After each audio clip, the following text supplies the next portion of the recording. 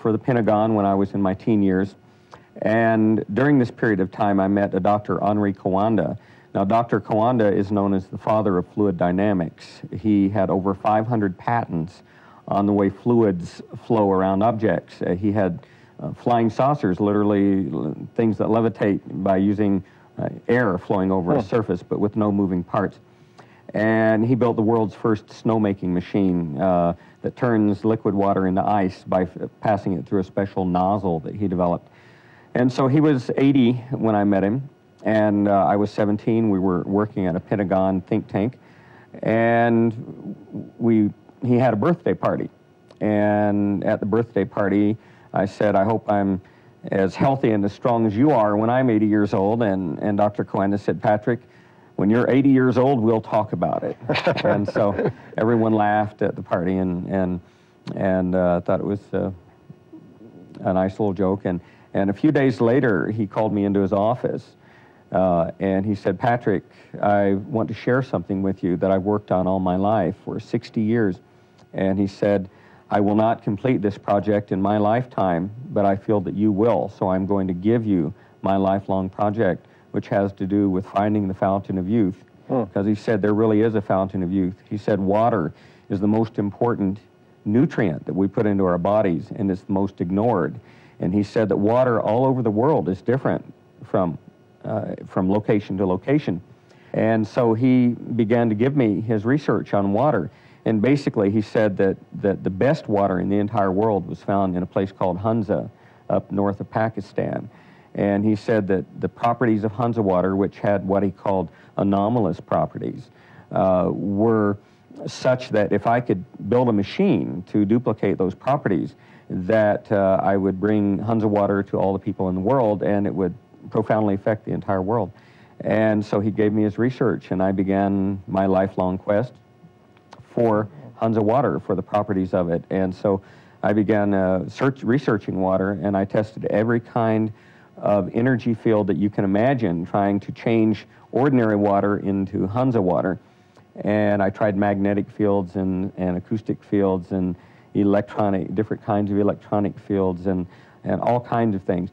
Finally, after almost 30 years, discovered the real secret of Hunza water was a special mineral found in the water, a special kind of colloidal mineral, which gives it all of these anomalous properties. And so began trying to duplicate that mineral in my lab, and finally duplicated it after a period of a few years, and came up with a product called Crystal Energy, which was the very first development in this field. And from that developed a dry powder mineral called microcluster powder. And this is all nanotechnology. These minerals are very, very small. They're perfectly spherical. They're about 5 nanometers in diameter. 1,800 of them would fit side by side across a red blood cell. And these minerals have very unusual properties. One of these properties is that they can coat nutrients and protect the nutrients from oxidative damage. They can help carry nutrients into the body so that the body can absorb more of those nutrients. And it was during this period, and I was taking these products all along, and friends kept saying, what are you taking, what are you doing? You look younger than you did 15 years ago, you look better or whatever. And so I started giving these products away, and eventually started producing them because I couldn't keep up with all the thousands of people who wanted them. I was reading some work by Albert St. Georgi, the Nobel Prize winner in chemistry for metabolism, for metabolic research, he also discovered vitamin C. That's also his claim to fame. All the food we eat ultimately breaks down into hydrogen, which is burned by oxygen, creating energy that powers our body. And the end result of that long biochemical process is the production of water and the release of energy, which runs our bodies. And the second thing that he said is that no electron moves in the body unless it's coupled to hydrogen. In other words, in chemistry, we're pretty much in college chemistry textbooks, it shows electrons somehow mysteriously entering into a chain of chemical reactions in the body without explaining where the electrons come from or how they're transported. And when St. Georgi said that electrons cannot be transported without hydrogen, I became very excited. And the other thing that he said is that all living systems store hydrogen in their tissues in such a way that it doesn't require enzyme action to release the hydrogen. And so I began looking for hydrogen. Oh, the other thing is that he gave a chemical reaction that was done in the early 1920s and published in medical journals for measuring hydrogen in biological tissues. And when I looked at the chemical reaction, I realized that there was only one form of hydrogen that would react that way as an indicator, and that was H-, or negatively ionized hydrogen. That's hydrogen with an extra electron. And so I then developed a number of instruments for measuring hydrogen, something called photon detachment. I used the chemical test that Albert St. Georgi used, and also redox meter, similar to what you've seen so far, that meter that Dr. Higgins has shown you.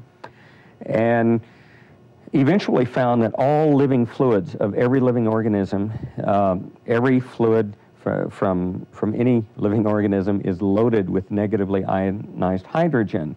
And for example, if you take an organic orange that's fresh off the tree and you measure the hydrogen, it has a tremendous amount of negative ionized hydrogen. But if you let the orange sit around in your kitchen for a week or so and measure it again, it's lost a lot of its hydrogen. And also when we cook food, all the hydrogen is gone completely. It disappears. And so I realized that there was something, a missing ingredient no one had ever talked about in food, which is H-, negatively ionized hydrogen. And I realized that I had made some kind of a discovery of something in fresh food that has been missed. So the strange thing is that I had a sample of Hunza water that was nearly 40 years old that I'd been researching all those years. And I went back to my sealed bottle. I had it was flame sealed in a tube so that it would maintain its properties.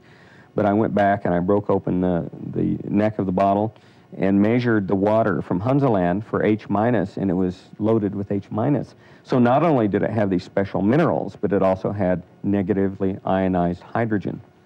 So then I began this research developing an H- generator, and I pumped this H- hydrogen into water and then started drinking it. And the energy that I got was so profound, it was unbelievable. I was sleeping an hour or two a night and had the most energy I'd ever had, feeling wonderful. And I thought with the other products that I was feeling so great, I didn't think anything could get better.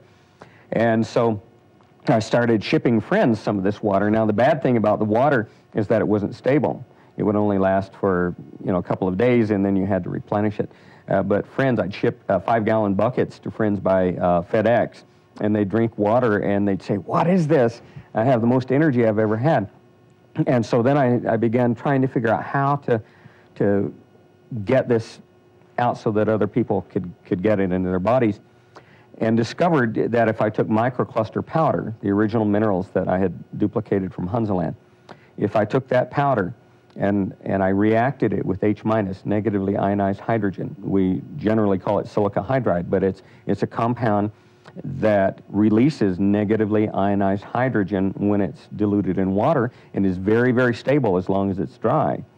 And so we then gave some out to a few hundred people to try out, and the reports that came back were so unbelievably miraculous. I had no idea that we'd get the reports back.